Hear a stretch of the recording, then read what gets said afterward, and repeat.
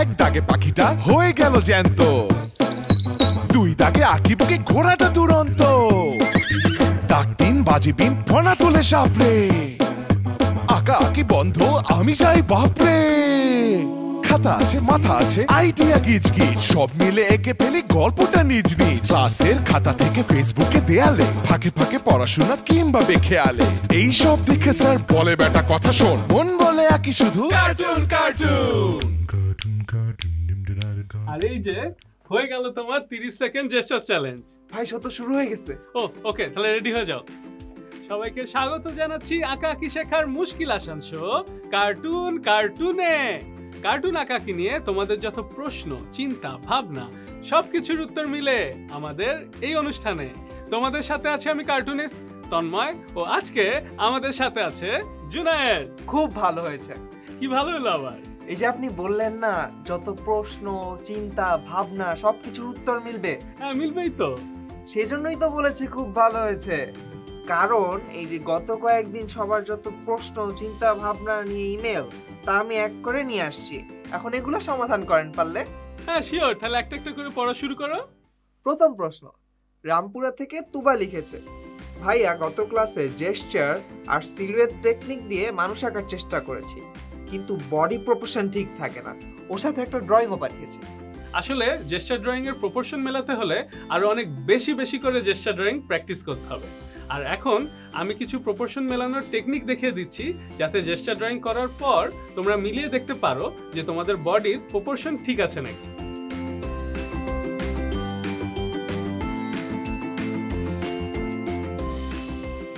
Body আঁকার ক্ষেত্রে standard proportion হচ্ছে এই যে এক মাথা 1 2 3 4 5 6 7 7.5, মানে 7.5 মাথা সমান পুরা একটা বডি।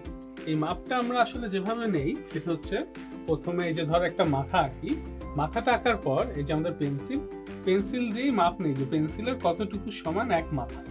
তারপরে দেখো এইভাবে আঁকার আগেই দাগ দিয়ে নেই যে এক মাথা, 2 মাথা, 3 মাথা, 4 মাথা, 5 6 7 7.5। তো আমরা প্রথমে পেয়ে যাই যে এতটুকুর মধ্যে আমাদের ফুল বডিটা হবে। তো দেখো আরো কিছু হচ্ছে, এই যে এক মাথা সমান এক মাথা, আবার 2 3 মানে 2 মাথা সমান বুক আর পেট নাভি পর্যন্ত। তারপরে 3 মাথা সমান হচ্ছে হাত। এই দেখো 1 2 3 মাথা সমান হাত, আঙ্গুল হয়তো একটু এক্সট্রা থাকে। আবার 4 মাথা সমান পা, 1 2 3 4। তো এই হচ্ছে আমাদের প্রপোর্শনের হিসাব। আর পাশে হচ্ছে 2 মাথা সমান এই হাত থেকে এই হাত পর্যন্ত। এটা গেল রিয়েলিস্টিক প্রপোর্শন।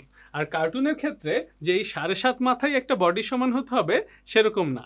কার্টুনে আমরা 7 6 4 ইভেন কি 2 মাথা দিয়েও একটা বডি আঁকতে পারি। চলো দেখে আসি।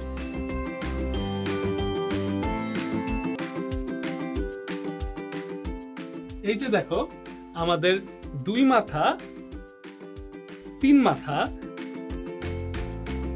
আর 4 মাথা সমান প্রপোর্শনের রুস্তম পালোয়ান ক্যারেক্টার ডিজাইন বা কার্টুন। এরপর শেয়ারাপাড়া থেকে পিউ লিখেছে যে, ভাইয়া মাসেল আঁকতে পারি না, মাসেল কিভাবে আঁকবো? মাসেল আঁকার আগে পিউ বডির স্ট্রাকচারটাকে এঁকে নিতে হবে। যখন বডির স্ট্রাকচারটা রেডি হয়ে গেছে তার উপর মাসেল বসিয়ে দেওয়া যাবে। ভাইয়া আমার একটা ফ্রেন্ড আছে, ওকে দেখে আমরা রিয়েল লাইফ ড্রয়িং প্র্যাকটিস করতে পারি। না না, তোমার ফ্রেন্ডকে দেওয়া হবে না। কেন? কারণ যাদের অনেক মাসেল আছে তাদের মাসেল আঁকা সহজ, আর যাদের কোনো মাসেলই নাই তাদের মাসেল কিভাবে আঁকবো? তাহলে আর কি করবেন, রিয়েল লাইফ এক্সাম্পল হিসেবে আমার মাসেলটাই আঁকেন। তোমার মাসেল আর কি আঁকবো? আচ্ছা দাঁড়াও, একটা আইডিয়া পেয়েছি। প্রথমে তোমার হাতের পাঞ্জা আঁকলাম, এই যে 2টা লাঠি দিয়ে দিলাম, আর হয়ে গেল তোমার মাসেল। তাহলে এই হাতটা আঁকেন। এ কি আপনি? আপনাকে বললাম না আমার এক ফ্রেন্ড আছে যাকে দেখলে আঁকা সহজ হবে। মানে মিস্টার বাংলাদেশ তোমার ফ্রেন্ড? হ্যালো হ্যালো হ্যালো, আমি রিয়াজ। কি অবস্থা সবার? আপনাকে তো আমি চিনি। তাহলে চলেন শুরু করি। আমরা তাহলে প্রথমে রিয়াজ ভাইয়ের হাতটা যদি আঁকার চেষ্টা করি,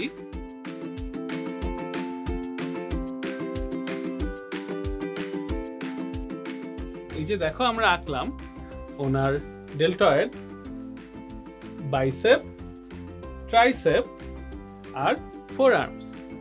তো এখন এই হাতের মাসেলগুলোকে আরো সহজভাবে আঁকার একটা টেকনিক আছে, সেটাকে আমরা বলি শেকল টেকনিক।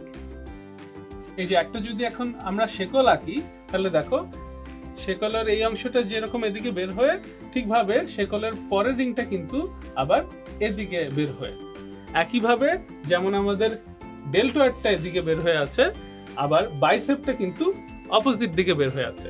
আবার বাইসেপটা যেদিকে বের হয়ে আছে, ট্রাইসেপটা কিন্তু আবার ঠিক তার অপোজিটে বের হয়ে আছে। ট্রাইসেপটা যেদিকে বের হয়ে আছে, ফোর আর্মসটা কিন্তু ঠিক তার অপোজিটে বের হয়ে আছে। তো এই জিনিসটা মাথায় রাখলেই আমাদের হাত আঁকাটা আরো অনেক সোজা হয়ে যাবে। সেটা তো বুঝলাম, কিন্তু আমার হাতটা যদি স্কুইজ করি তাহলে কিন্তু আমার শেপটা চেঞ্জ হয়ে যাচ্ছে। এই যে দেখেন। Good point. এটাকে বলে স্ট্রেচ অ্যান্ড কন্ট্রাক্ট। অর্থাৎ যদি আমরা দেখি,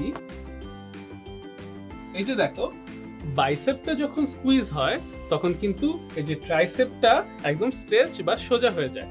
আবার দেখো হাতটাকে যদি লম্বা করে আঁকি, সেক্ষেত্রে ট্রাইসেপ ফুলে উঠছে আর বাইসেপের ড্রয়িংটা আবার কিন্তু সোজা হয়ে যাচ্ছে। এভাবেই স্ট্রেচ অ্যান্ড কন্ট্রাক্টের আইডিয়াটা কাজ করে। এখন চলো আমরা অন্যান্য বডি পার্ট মানে ঘাড়, চেস্ট, সিক্স প্যাক বা অ্যাব এই ড্রয়িংগুলা দেখে আসি। এই যে ঘাড় থেকে এই যে বুক আর পিঠের এই জয়েন্টের জায়গাটা দেখো, একটা সিম্পল ট্রায়াঙ্গেল বা ত্রিভুজ। আবার এই যে ওনার বুকের ড্রয়িংটা দেখো, এই দুইটা পার্ট কিন্তু দেখতে একদম প্রজাপতির ডানার মতো। আবার ওনার অ্যাবস যদি আঁকতে যাই, তাহলে দেখো এই যে এই জায়গার পুরা শেপটাকে প্রথমে আঁকবো, তারপরে এটাকে আস্তে আস্তে 6টা ভাগে ভাগ করে দেব। সবশেষে আমরা যদি ওনার পা পর্যবেক্ষণ করি, তাহলে দেখতে পারবো আমরা যে সাধারণত পাকে একদম সোজা মনে করি, পা কিন্তু আসলে এরকম সোজা না। পায়ের মাসেলের উপরের অংশটা এরকম কার্ভ থাকে, আবার নিচের অংশটা এরকম সোজা হয়ে আসে। ঠিক একইভাবে এটার অপোজিট সাইডে এখানে কাপ মাসেলটা কার্ভ থাকে, আবার উপরের এই অংশটা সোজা হয়ে আসে। এটাকেই মাসেল বা হিউম্যান বডি আকার আরেকটা টেকনিক স্ট্রেইট অ্যাগেন্স্ট কার্ভ বলা হয়ে থাকে। তাহলে তন্ময় ভাই, আমি বডি বিল্ডিং এর কয়েকটা পোজ দেখাই, যেটা দেখে সবাই আঁকতে পারবে। দারুণ আইডিয়া, চলেন শুরু করি।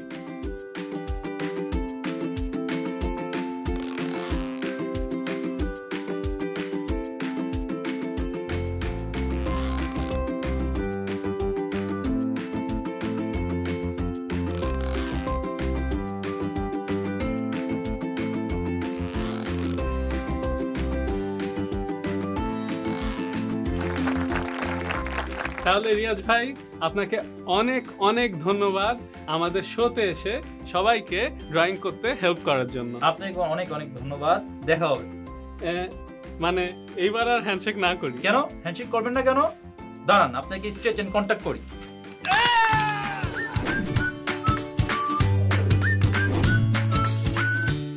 আইডিয়ার এ পর্বে আমরা কথা বলবো তোমাদের পাঠানো প্রশ্নগুলো নিয়ে। আরো প্রশ্ন আছে নাকি? জি ভাইয়া।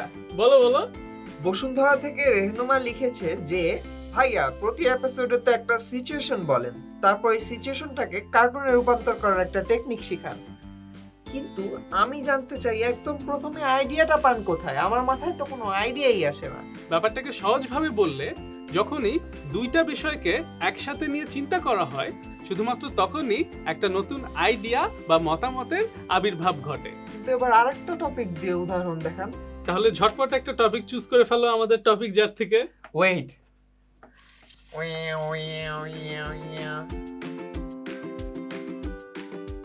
ভাইয়া আজকের টপিক পরিবেশ দূষণ। আচ্ছা, তো এই পরিবেশ দূষণ নিয়ে আমরা যদি একটা সেকেন্ডারি টপিক চুজ করতে যাই, এই সেকেন্ডারি টপিক বের করারও কিন্তু একটা সাংবাদিকতায় টেকনিক আছে। কি টেকনিক? এই টেকনিকটাকে বলা হয় 5W and H, মানে what, who, wire, when, Y এবং হাউ। বলা হয়ে থাকে এই 5W&H দিয়ে প্রশ্ন করলে যে কোনো বিষয়ে যা যা জানা দরকার সব জানা হয়ে যায়। তাই আমি কার্টুন করার সময় এই 5W&H দিয়ে প্রশ্ন করি, কে কোথায় কখন কেন কিভাবে। যেমন ধরো এখান থেকে হাউ দিয়ে প্রশ্ন করলে হবে যে কিভাবে পরিবেশ দূষণ হয়, উত্তর হতে পারে গাছপালা কেটে ফেললে পরিবেশ দূষণ হয়। আবার যদি হোয়াট বা কি দিয়ে প্রশ্ন করি যে পরিবেশ দূষণ হলে কি হয়, পৃথিবী ধ্বংস হয়ে যায়। এক্স্যাক্টলি। এই দুইটা ব্যাপারকে একসাথে দেখাতে যাই তাহলে আঁকি যে একজন গাছ কাটছে আর উপরে গাছের উপরের পাতাগুলাকে ধরো বানিয়ে ফেললাম পৃথিবীর ম্যাপ। তাইলে কি হলো মেসেজটা? এই যে দেখো মেসেজটা হয়ে গেল যে নিচে গাছ কাটলে পৃথিবী ধ্বংস হয়ে যাচ্ছে। সব শেষে এই যে দেখো একটা গাড়ি আঁকি আর গাড়ির কালো ধোঁয়া বের হয়ে পরিবেশ দূষণ হচ্ছে। এটার সাথে একটা সেকেন্ডারি টপিক অ্যাড করে দেন। আচ্ছা, এই যে ধরো পৃথিবীটাকে রেখেছিলাম, এটাই সেকেন্ডারি টপিক, এটার উপর গাড়িটাকে বসাই। তাহলে এই ধোঁয়াটা দিয়ে ঘুরিয়ে দেন। দারুণ। তার মানে দাঁড়াচ্ছে আমরা যারা পরিবেশ দূষণ করছি গোল এই পৃথিবী ঘুরে দূষণের মুখে আবার আমাদেরই পড়তে হচ্ছে। এভাবে 5W আর 1H দিয়ে প্রশ্ন করে তৈরি করে ফেলো তোমার মতামত। শুরু হয়ে গেল আমাদের আঁকার খেলা সেগমেন্ট দি গেম টাইম। তো জুনায়েদ, আমি স্টার্ট বলে 1 থেকে 5 গুনলেই তুমি থামাবে এই হুইল। রেডি? রেডি। স্টার্ট।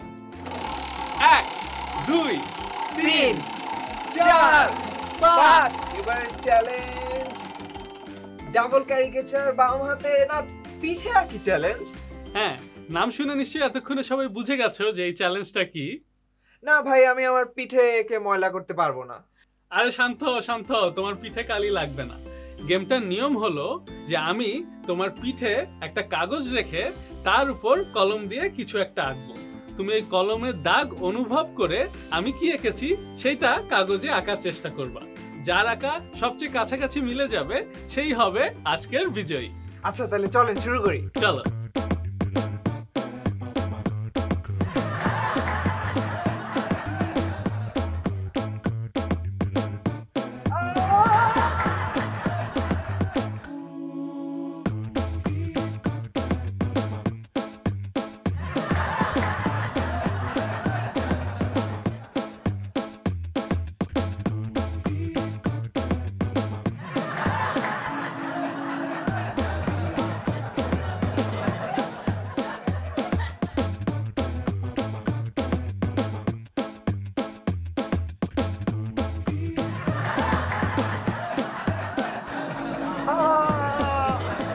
আমি কই আঁকলাম একটা গাজর আর তুমি আঁকলা কিনা রকেট।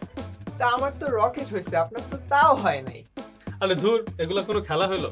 তবে বুঝছো, আজকে এই খেলাটা খেলতে গিয়ে একটা জিনিস শিখলাম। কি? সেটা হচ্ছে এই যে এই পিঠাকে চ্যালেঞ্জ আঁকতে গেলে কখনো মোটা মার্কার ব্যবহার করবা না, বুঝছো? তাহলে সারা পিঠে দাগ লেগে যাবে। কি?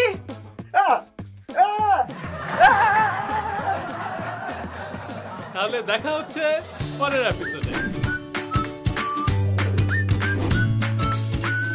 বিখ্যাত আঁকিয়ের এ পর্বে আমরা সাধারণত কথা বলি বাংলাদেশের সব বিখ্যাত কার্টুনিস্টদের সাথে। তবে আজকে আমরা যার সাথে কথা বলবো তিনি ঠিক কার্টুনিস্ট নন, তবে বাংলাদেশের কার্টুন কমিক্স এই দুনিয়ার একজন খুব বিখ্যাত ব্যক্তি, যার কারণে গত 10 বছর ধরে আয়োজিত হয়ে আসছে বাংলাদেশের পপ কালচার ফেস্টিভ্যাল ঢাকা কমিকন, যেখানে বছর ঘুরে যোগ দেন সারা দেশের কমিক্স, কসপ্লেয়ার ও অ্যাকশন ফিগার প্রেমীরা। থাকেন কমিক্স আর্টিস্ট, ক্যারিকেচার আঁকিয়ে, এমনকি মিউজিশিয়ানরাও। কমিক্স অ্যাকশন ফিগার কেনা বেচার পাশাপাশি চলে নানা ধরনের ফ্যান আর্ট আঁকাআঁকি ও গান কসপ্লে প্রতিযোগিতা। এসব দারুণ দারুণ মানুষগুলোকে বছর ঘুরে একসাথে করার গুরুত্বপূর্ণ দায়িত্বটা যিনি পালন করে আসছেন তিনি আর কেউ নন, তিনি আমাদের আজকের অতিথি সাদি রহমান। সাদি ভাই, কেমন আছেন? Hi everyone, high Tanmoy. খুবই ভালো আছি, থ্যাংক ইউ সো মাচ আমাকে এই শোতে ইনভাইট করার জন্য। তুমি কেমন আছো? ভালো আছি। আপনার কাছে আমার প্রথম প্রশ্ন, এই যে বাংলাদেশে যে এখন এত কমিকন হয়, তো 10 বছর আগে আপনারা যখন প্রথম শুরু করেছিলেন তখন কি আপনারা ভেবেছিলেন যে পরে গিয়ে এরকম এত মানুষের সাড়া পাবেন? একদমই না, জানতামও না যে আমরা এত দূর আসবে এই জিনিসটা। এটা একটা ওয়ান টাইম ইভেন্ট হওয়ার কথা ছিল, জাস্ট একটা ট্রায়াল বেসিসে। ওই সময় আমি ফেসবুকে একটা পেজ খুলি, সাদিস কালেক্টেবলস, এখনো আছে। আমার যত নিজের personal collection, action figures, comic books, art work, এগুলো আমি সব আপলোড করি। তো এটা আপলোড করার পর তাই জাস্ট দেখার জন্য যে কে আছে আমাদের আশেপাশে যারা একই জিনিসগুলা পছন্দ করে। তো তখন আমার অনেকের সাথে পরিচয় হয়। সো ওই সময় আমি আর আমার ঢাকা কমিকন পার্টনার আবু, চলো আমরা একটা কমিকন করি। তো আমার দিকে তাকালো, কিছুক্ষণ হাসলো, তারপরে বললো হ্যাঁ চলেন করি, সাদিস কালেক্টেবলস পেজ থেকে। সো আমরা সবাই অ্যাকচুয়ালি একত্র হয়ে প্রথম কমিকনটা করলাম, অ্যান্ড ইট ওয়াজ অ্যামেজিং। এটা আমরা কখনো বিশ্বাসই করতে পারি নাই যে হবে। যারা যারা ইনভলভ ছিল ওই 2টা দিন আমরা কখনো ভুলবো না, বিকজ আমাদের লাইফ চেঞ্জড ফর এভার। সাদি ভাই, আমার নিজের কিছু অ্যাকশন ফিগার আছে, কিন্তু খুব বেশি না। তবে আমি আজকাল বুঝতে পারি যে মানুষজন এই অ্যাকশন ফিগার কালেকশনের ব্যাপারটা খুব সিরিয়াসলি করে। তো আপনি আমাকে একটু বুঝাতে পারবেন এই যে এই খেলার টয় নিয়ে এত সিরিয়াস ব্যাপার স্যাপার কেন? মানে কালেক্টার্সরা আসলে কি করে? সবচেয়ে ইজি এক্সপ্লেনেশন এটার জন্য হলো যে আর্ট ইন্ডাস্ট্রি, আর্টওয়ার্ক বা আপনার স্টক মার্কেট, এই 2টা জিনিস নিয়ে বোঝানো যায়। ফর এক্সাম্পল, একটা সাইড হলো আচ্ছা এটা তো বাচ্চাদের খেলনা। এটা আসলে ওরকম না, কারণ এখানে যে ডেমোগ্রাফিক্সটা, এটা আসলে বাচ্চা থেকে শুরু করে একটা দাদাও হতে পারে। সো এটা দুইটা পথ আছে এখানে। একটা হলো যে আমার পার্সোনালি খুব পছন্দ এই পিছের ম্যান্ডালোরিয়ানটা। সো আমি ম্যান্ডালোরিয়ানের বিভিন্ন জিনিস কিনি, আমি এটা যতটাই কিনেছি এটা আমার কাছে থাকবে, এটা আমার কালেকশনে বলল। এখন আরেকটা আছে যেটা stock market side of it, যে এই জিনিসটা যখন প্রথম রিলিজ হলো, এটা জাস্ট হয়তো 3000 পিস পার হলো। তো এটার যে লিস্ট প্রাইসটা পরে কিন্তু এটা বাড়তে থাকে। যেখানে পিছিয়ে দেখতে পাচ্ছেন ছোট ব্যাটম্যানের ফিগারটা, বয়স্ক ব্যাটম্যান, এটা হয়তো প্রথম যখন বার হয় হয়তো জিনিসটার দাম 2000 টাকা হবে। অ্যান্ড এই জিনিসটা কিন্তু প্রতি বছরে প্রোডাকশনে তো নাই, সো জিনিসটার দামও বাড়ছে। এখানে হাজার হাজার মানুষও আছে যে হয়তো ওই ফিগারটাই খুঁজছে। কিছু ফিগার আছে কোনো দামই নাই, তো কিছু ফিগার আছে যে ভ্যালুয়েশন বাড়তে থাকে। অনেকেই জানে না যে বাংলাদেশে একটা টয় মিউজিয়াম আছে। তো এই ঢাকা মিউজিয়াম অফ টয়েজ নিয়ে যদি আমাদেরকে একটু বলতেন। সো বেসিক্যালি 2013-তে 2012-তে ফার্স্ট কমিকন হয়, তখন মানুষের রিয়াকশন দেখে 2013-তে তখন আমরা চিন্তা করলাম যে অফিসের পাশে একটা জায়গা আছে, একটা জাদুঘরের মতন করি। কারণ কাজের ট্রিপে দেখা গেল যে সিঙ্গাপুরে একটা টয় মিউজিয়াম ভিজিট করলাম, থাইল্যান্ডে ভিজিট করলাম, তখন একটু ঘাটাঘাটি করে দেখলাম যে প্রচুর দেশে টয় মিউজিয়াম আছে। তো তখন আমি চিন্তা করলাম বাংলাদেশে কেন থাকবে না। তো আমার যেহেতু এত বছর ধরে কালেকশন একটা মানে গ্রো করলো, তো ওটাকে ভাবলাম একটা জাদুঘরের ভিতরে দিই। তো তখন ঢাকা মিউজিয়াম অফ টয়েজ দরজা খুললো টু দ্য পাবলিক। এখন তো বাংলাদেশেও আস্তে আস্তে অনেক দেশি কমিক্স হচ্ছে। আপনার কি মনে হয় আমরা একদিন শুধু আমাদের এই বাংলাদেশি কমিক্সগুলো নিয়েই এই স্কেলের কমিকন করতে পারবো? এটা অবশ্যই পসিবল হবে, কিন্তু সময় লাগবে। আমাদের বাংলাদেশে এখন প্রচুর amazing comic book writers, creators, graphic designer সব আছে। সো এই জিনিসটা পরে গিয়ে যখন আর একটু বড় হবে, আশা করি আমরা অবশ্যই আমাদের কমিক্স দিয়েই এই ইভেন্টগুলো করতে পারবো। সাদি ভাই, আপনাকে অনেক অনেক ধন্যবাদ যে আপনার ব্যস্ততার মাঝেও আমাদের এই কার্টুন শোকে সময় দেওয়ার জন্য। আর আপনাকে আরো বেশি ধন্যবাদ এই বছরের পর বছর ধরে দারুণ সব কমিকনের আয়োজন করার জন্য। Thank you so much Tanmoy, thank you.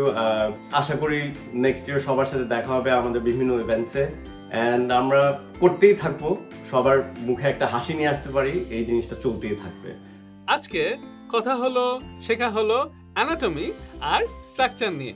দেখা হবে পরের এপিসোডে।